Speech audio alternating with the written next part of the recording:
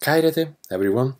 Today, me and my little assistant, which you can see there, are going to talk a little, as you can see from the guitar, about John Petrucci. Before we start talking about his left hand, his right hand, his picking technique, let me just point one thing. You'll need gears in order of reaching Petrucci's sound. It doesn't really matter which kind of guitar you're using, or the strings, or which kind of pick. The 19% of his sound is in his hands and his gears. As I'll show you later, the guitar is not much a big deal, and I'll explain later why. Let's start now with his left hand. Petrucci started playing guitar after he saw his older sister playing a classical guitar, and that's basically where he started, on a classical guitar.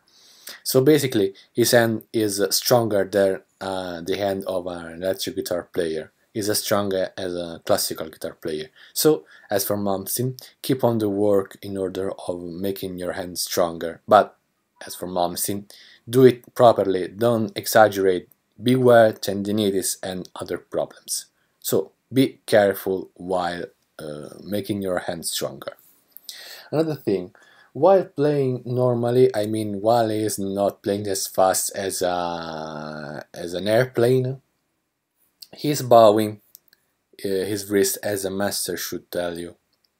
But while running, he's using the classical position. His wrist is, you see, straight. His tendons are much more efficient. And as I said in another video, is shredding only with these 3 fingers.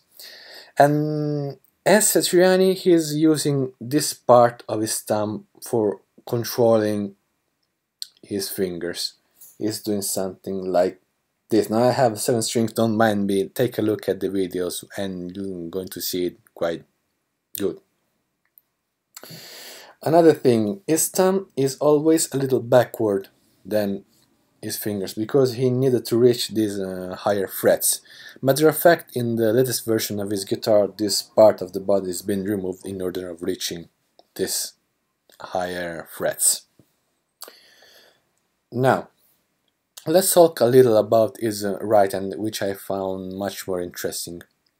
The first thing that you gotta say is Petrucci is putting this part of his hand on the bridge, like this. And he's controlling, he's balancing, he's picking with the forefinger of his right hand, something like this. You see, I'm putting my finger, I'm putting my hand, and now I'm picking. It's quite a useful technique. I use it a lot while I have to play arpeggios and so on. So that's basically how he balances his normal picking. While playing faster, instead is putting his hand like this, because he's balancing his picking technique with these 3 fingers, something like this. Again, take a look at the video and you're going to easily see it. Talking about a little his picking technique, he's not holding his pick vertically like this, but at 45 degrees like mums, in order of not getting caught at the strings. And while playing normally, like not running as an airplane, he's holding his right arm at 90 degrees because he's playing with his arm. While playing faster, he uses a mixed technique between arm and shoulder, and he holds his right arm at 45 degrees. And then, while standing up, he puts his foot on the footrest. He puts the guitar on and play fast like this. People may think it's for his left hand. No, it's because he needs to balance his picking technique while playing faster. Now, let's talk a little about the concept of resonance. As I said before, the 19% of his sound is in his gears and his hands, because as you can see, this guitar has a thin neck and a thin body. Holding quite tight the guitar as he does leaves you with no resonance. The neck is thin, so it's not going to sound very much.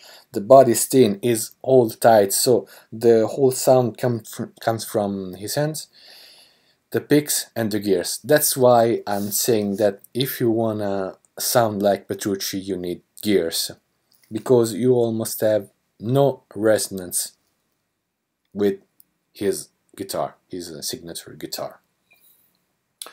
If you wanna sound like him, there are quite useful pedals. I use this pedal, is a throttle box. It's another great pedal, and you're gonna sound pretty much like him. But I suggest you to buy also an equalizer. Behringer equalizer is a good one. I think it's $20, and this instead is $220. So basically you need to find your own way, your own pedals in order to sound like him. Now, which is the key in order of reaching Petrucci's sound? I found out that the key is basically fear. If you take a look at the link that I put below in the description of live, you can see that while playing the solo, he is using his middle pickup. Why, you may wonder? Because that muffy sound makes you hear no mistakes. What is driving him is fear of making mistake. That's why he has an almost perfect technique and that muffy sound in the extreme situations, because he's afraid of making mistakes. Instead of not caring about it like John Lord used to do, he used to say, if you make a mistake, repeat it, people are going to think that you made it on purpose.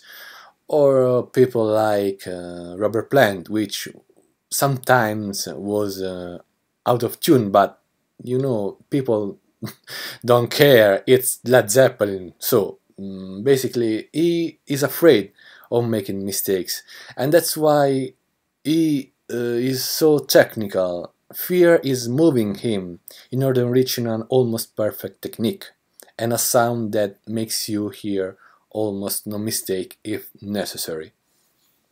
So basically this is pretty much what you need in order of reaching Petrucci's sound. Expensive gear. Let me just say one last thing about his signature guitar. You're not going to need this guitar in order of playing like Petrucci. You need simply DiMarzio pickups. As I said before, the wood is not really a matter. The neck, the body have almost no resonance. So basically use a guitar where the frets are comfortable and where the pickups are DiMarzio. Basically that's what you need in order of reaching Petrucci's sound.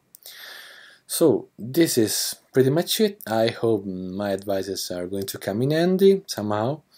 I hope you like it, and simply see ya in my next video. Bye!